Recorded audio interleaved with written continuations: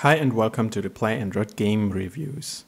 My name is Daniel and today I'll be showing you Magic Color Balls by Free Game Factory.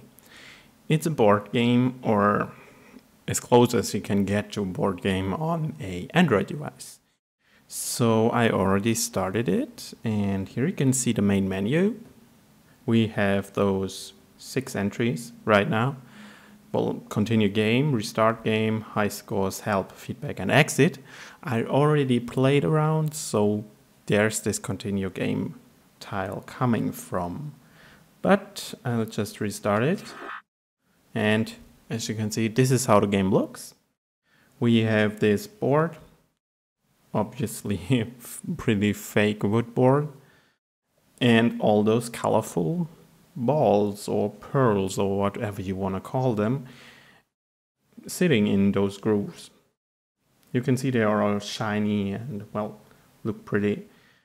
But this is all there is, because there are actually no further animations, no effects, anything like that. This was just me moving the ball, so yeah. As you could see, as I move the ball into another ball without there being any kind of space. This is the purpose of the game, and as you see, I moved one ball and 2 vanished. This is the purpose, to, well, make all those balls disappear. And I can do this by, well, placing them on one another or, well, skipping them. This causes them to disappear. The skipped stone disappears, but only if it's the same color as the one you used to skip it. It's a bit confusing at first, I know, but if you want to play the game, you'll get the hang of it pretty quickly. So as you can see, I have skipped a few stones, and at the beginning, there are only 3 colors in the game. It's green, blue, and red. These are the base colors of the game, and you have to work with them. Those colors are the only ones that can be moved. All the other colors showing up later, they're stuck. They're, well, fixed in place. And you saw turquoise showing up, pink showing up, and yellow. Why do these colors appear? Well, let's say I take this green down here, and I skip this middle one green here, and I skip right onto the blue one. The skipped stone disappears, and the blue and the green combine into turquoise. This means turquoise combines blue and green. Then we have yellow down here.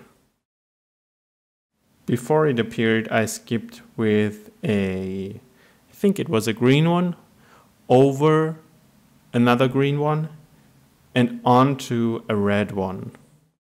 This is why they combined into yellow. Let's see that again. I take the red one here, I skip over the red one in the middle, I go to the green one, and it turns yellow. Well, they combined and turned yellow. And I can do this with blue and red as well. I take this blue one, I skip over the other blue one, onto the red one. The blue one vanishes and turns, well, pink. Blue and red turn pink. And as you might hear, there's always a confirmation sound in the back when I move a stone.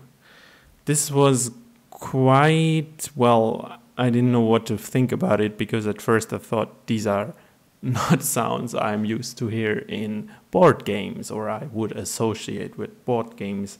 It's more like sounds from a shooter or something, like reloading sounds, I thought at first. So let's see, let's go ahead.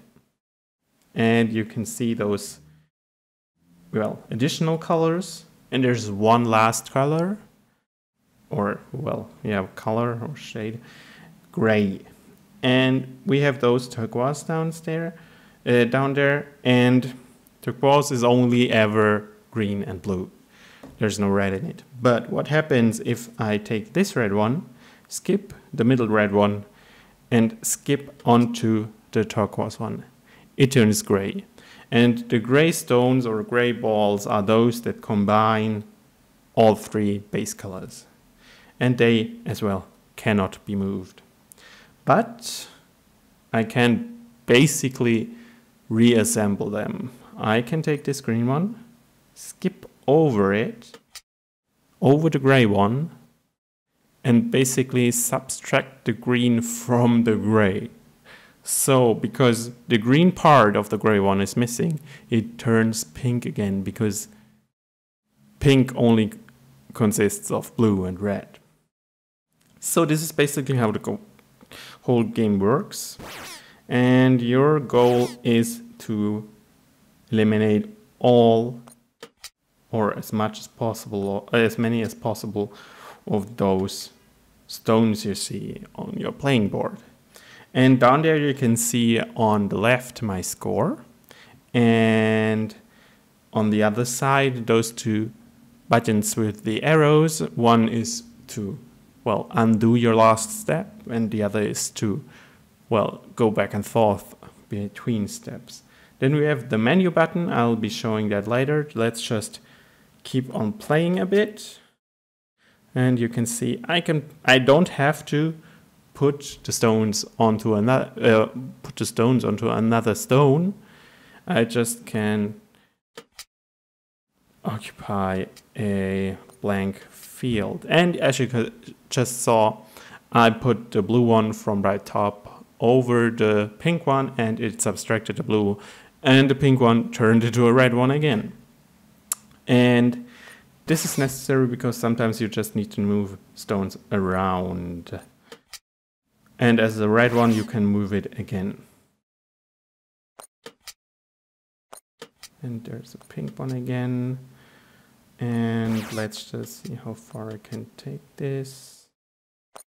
Now,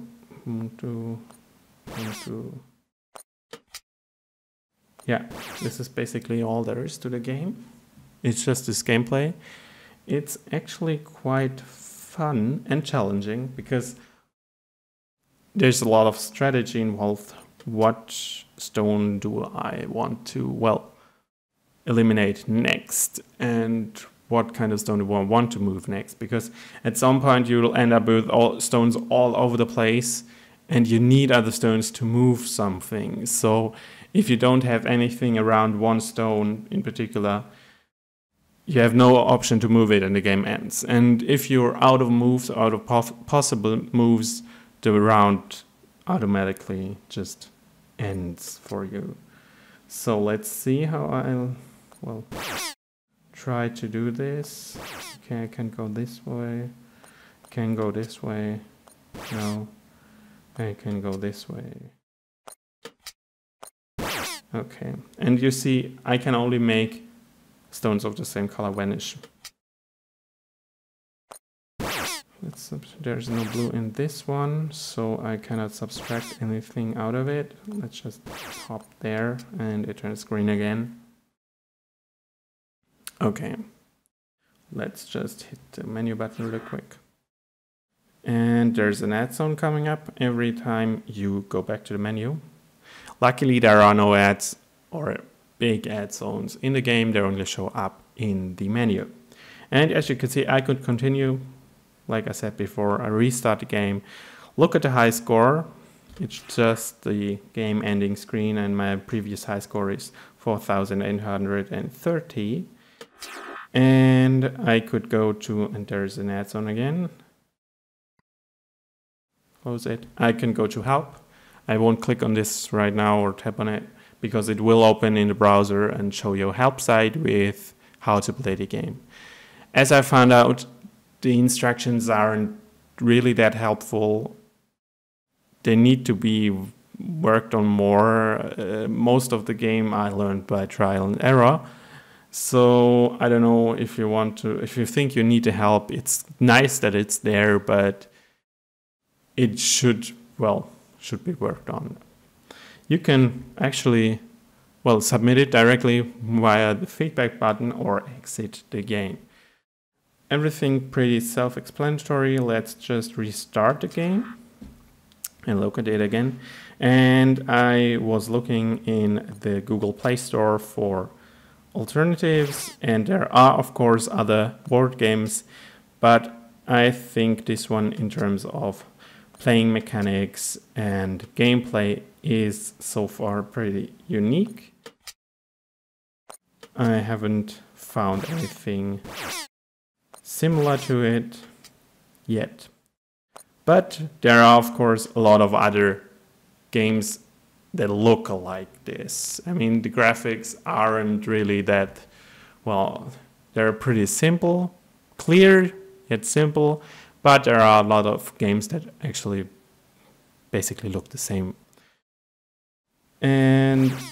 But this doesn't diminish fun playing this game, because it really is fun. It's a challenge. It's harder than it looks, and takes some time, and well, it's a game to relax sometimes, because it's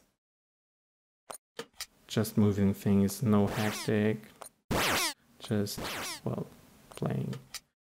Yeah.